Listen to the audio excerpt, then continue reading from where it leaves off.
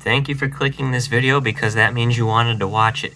So with that being said, this is something a little bit different that I'm going to be doing. I have never reviewed a 1/64 scale race to win NASCAR, and I figured this would be a good time to do it. Sorry about the background noise. They just decided to cut their lawn the second I started making this video.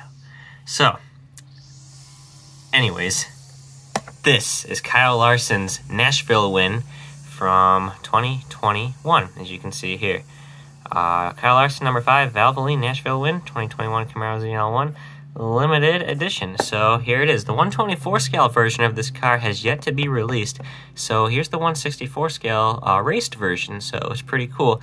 And like I said, I don't have too many 164 scale raced version cars, so this is going to be pretty cool to review. So here's the package real quick. This is the Action Racing Lionel ones that they sell on their website.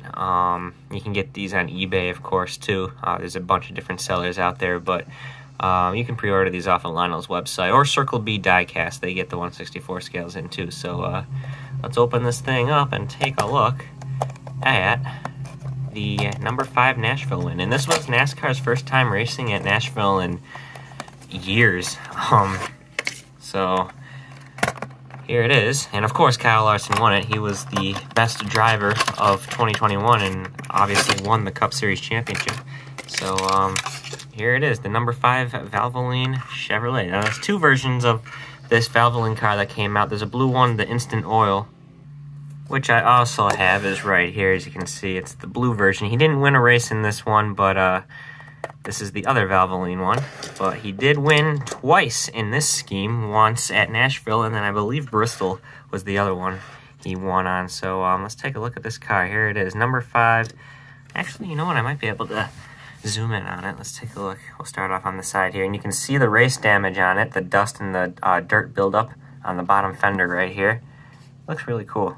I like it. I can't believe they even make race win 164 scale cars. That makes it really, really cool. But they're not as detailed as the 124s because the 124s obviously have like shredded up tires if they do a burnout and missing parts of it. Like if he did a burnout and this back corner got torn up from it, Lionel sometimes will cut it off if they do a good job of it. So you know, obviously, but this is what they do. They just basically do the best they can with the 164s. You should see Austin Cindric's Phoenix raced 164. Its whole right panel here is torn up, but the 164 has it just blacked out just with decals. It's weird, but that's how it is. Alright, so anyways, on the corner here we got Goodyear, Metrotech, Tarleton and Son, NASCAR Cup Series. Not too sure what that logo says right there. Wins record. Oh, that's the Hendrick Motorsports 269 win record. That's pretty cool. I didn't know they had that on that. Number 5, the original motor oil, Kyle Larson. This was his 3rd win of the season, or 4th. Pretty sure it's his 4th win. I'm not too sure. Nah, this is his 3rd. Because Vegas, Charlotte, Nashville, right? I think it was in that order. I could be wrong. But you can see the window there, the detail, nothing really too big there.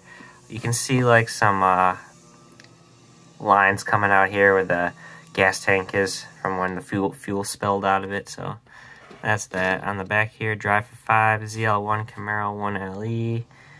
Not too bad. Looks pretty good. Not really banged up or anything. On the other side, pretty clean. Nothing super crazy, but yeah, looks real good. And then here's the front of it. You can see we got some grilled tape on, but nothing really big there, just some dirt. And then there's the hood. Couple dirt and dust on there, but nothing big. And then the roof, the 5 with the Valvoline can pouring the line going down to the deck lid. So yeah, there's that. Alright, whoa, almost dropped the whole camera and broke everything. So that is Kyle Larson's Nashville win, Valvoline 164. Thank you guys for watching this video. I will have more if you guys are also interested. And yeah, that's about it. What Valvoline scheme do you like better, the blue or the red? I like the red, but the blue, I don't know, man. I think the blue one's better. So there's that. And yeah, stay tuned for the next Diecast review, I guess. Who knows what it'll be.